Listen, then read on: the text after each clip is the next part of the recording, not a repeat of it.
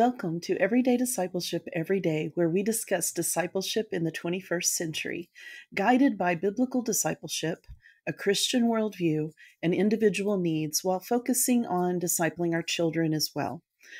I'm your host, Terry Hillard Brown, and I've also been putting my discipleship book on my blog, and it's there chapter by chapter for you to download and to use and to share with others. I wanted to do that rather than publishing it and charging for it. I just felt like the Lord was leading me to give it away for free for now.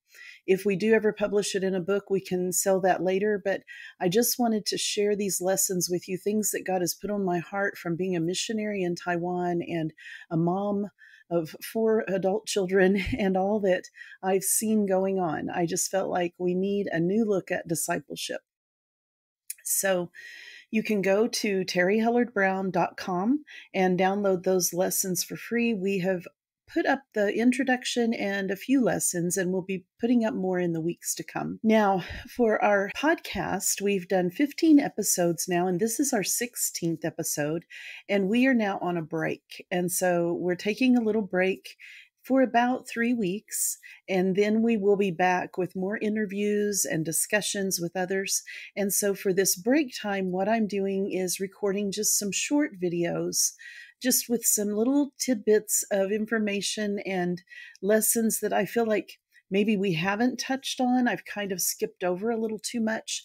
And so I just wanted to bring these ideas to you in these short videos because we're on break, and I wanted to leave you with some things to think about during this time while we're apart. And so the first conversation I want to have, and I would love for it to be a conversation. I would love to hear what you think. But I think that sometimes we underestimate how powerful guilt is in our lives and shame. Maybe not. Maybe we realize that shame can be very harmful and detrimental. God does use guilt. He does speak to our conscience and convict us of sin. But when he does, we also sense his kindness and his love because he's always ready to forgive. God is like a parent. When we see our children doing something that could hurt them or harm them, we want to warn them to stay away from that. And so out of love and care for them, we limit what they do. And God does that to us as well. He has set limits and told us what is right and wrong, what is moral and immoral, and we are to try to follow those things, which we do a terrible job at doing, and therefore we feel convicted of our sin and we come to him for forgiveness. And that's why we need a Savior and we need salvation. So guilt in that way is very helpful. It's a loving part of our relationship with God because it's a part of our conscience being set to his level, to his expectations, to his requirements for holiness. But when guilt eats away at us and we can't seem to find relief from it, that is not from God, because God's use of guilt, or his conviction, however you want to say it, is used to bring us back into right relationship with him. It is not meant to hurt us or to cause us a ton of pain if we are willing to humble ourselves and to come back to our Savior. However, when we hold on to guilt, even if God has forgiven us, we still beat ourselves up. That is not from God. That is from our own feelings and our own unwillingness to forgive ourselves and to accept God's forgiveness and to enjoy that renewed relationship. When you've had a break between a friend and yourself and you can reconcile that and you feel that reunion, and sometimes the relationship is forever damaged. But if you have a really good friend who loves you, or a husband or whatever, who really does forgive you, there's this joyful reconciliation. Well, that's what we should experience with Christ when we ask for forgiveness. And the guilt should dissipate. It should go away. Now, if we are hanging on to guilt, then that tends to turn into shame. And guess who likes to put shame on us? That is not from God. It is from Satan. It is from the enemy, or it is from ourselves, or from our mothers. Sometimes. Yeah. Well, anyway. But here's what I've seen as we are discipling our children, this becomes even more important. I've seen it over and over again. We've been in ministry for 39 years, and I've seen it again and again in my teaching and in our ministry and even in my own life, that when we hold on to the guilt and shame of our past sin or past mistakes, we tend to do one of two things. Of course, we may do more things, but one of the things I've seen is that we either don't want to hold our children to a higher standard because we messed up. I've seen parents who maybe they weren't even Christians yet, but especially if they were Christians and they had premarital sex, then they feel guilty and hypocritical to tell their children that they shouldn't have sex until marriage. We know that's what God says. We know that's what the Bible says, but we feel like hypocrites to teach our kids that. And it's that way with any sin. Overeating, not taking care of yourself, anything, smoking pot, whatever it is that we did in our wild and crazy rebellious days that we may still feel guilty about, we feel like a hypocrite then to tell our children what God's word says when we know we broke God's word. And that is just a lie from Satan. It's a trap. It's a prison that we need to not be in because God has forgiven us. And then the other thing I see is that we become hyper because we made those mistakes. We're afraid our kids are going to make those mistakes. And so we become like God's policemen trying to keep everybody from making those mistakes. And we've seen that so many times with pastors and others who are teaching. They get hyper focused on the things that they know they struggle with. And it is true, when we have a sin that we struggle with, it's like Jesus said, you're trying to pull the speck out of someone else's eye when you've got a log in your own eye.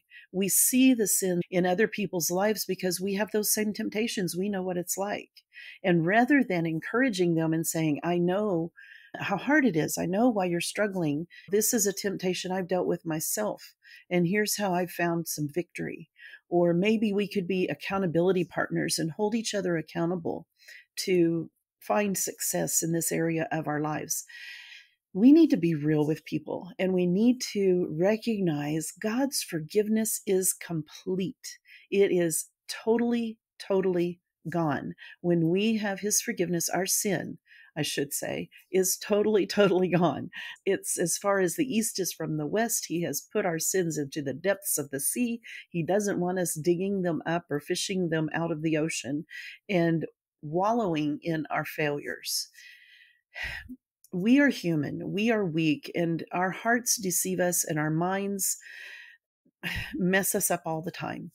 And we have to constantly humble ourselves before Christ and recognize that we need him and we need his forgiveness, sometimes daily, sometimes hourly, hopefully not that often, but we struggle and we have our weaknesses, and the enemy does everything in his power to put that temptation in our road and in our way, and to get us to fall into that temptation. And then as soon as we fall or we fail, what happens? He accuses us. The Bible says he is the accuser of the brethren. He is there saying, aha, look what you did. He is the first one to throw shame and guilt and embarrassment and everything, every emotion, negative emotion he'll throw at us. And yet he's the one who put the temptation in our way to begin with. Now, sometimes we do as well. We do stupid things. We go places we know we shouldn't go. If you're addicted to gambling, going to the casino is not your best option for an evening out. We all know that. We have to guard our hearts. We have to guard our minds and be wise in what we do. But you know that if you're left alone and no one's there holding you accountable, that Satan will put those thoughts in your mind and tempt you. And we have to hold firm to Jesus Christ. Stay busy with something else. Call a friend, call your accountability partner, and try to spend some time with them and find encouragement with them. And let's not give Satan any victories. But even if we fail, even if we fall, we can immediately come to Jesus and ask for forgiveness. We don't have to be like Adam and Eve and hide and try to cover up our sin and pretend that God doesn't know. He knows everything. And so we can come to him immediately and say, I am so, so sorry. And we repent of that sin and we ask God for help. And if we can confess to a brother or sister that we trust, that can even break that hold on us even more. And we'll find even more freedom when we share that with someone else. So find someone that can be your partner in accountability, who can be someone that you can talk to when you're struggling, and who you can confess to when you failed. It gives you an opportunity to break that hold that that temptation may have on your life. And so I hope that encourages you today.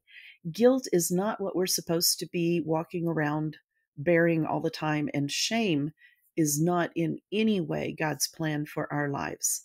So if someone is putting shame on you, or you are putting shame on yourself, we need to walk away from that shame and recognize that God has paid the penalty for all our sin, all our shame, all of our failures, and we can trust him and accept his forgiveness.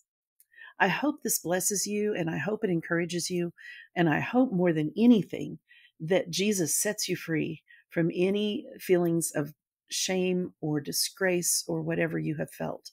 He is here filled with grace and mercy to pour out on all of us. He lavishes his grace upon us. He lavishes his love upon us, and he is always there for us. And Satan will tell you you've been too bad and you shouldn't go back to God, and don't listen to him. Well, I'm glad you joined me today. I hope you enjoy these little short videos for our break time. We will be back in July with our second season of Everyday Discipleship Every Day. We have some fantastic guests. I can't wait for you to hear from them. It's getting really exciting. I've got some pastors. We're going to be talking about all kinds of interesting things. I've got more authors and speakers that we're going to hear from. And then I'm sharing with you the different topics from my book as well. It's just going to be a lot of fun. So enjoy these short videos, and then come back and see us in July for all the new episodes. Our prayer is that we can obey Jesus' command to make disciples as we reach and equip this generation of believers to reach and equip the next generation of believers with everyday discipleship every day.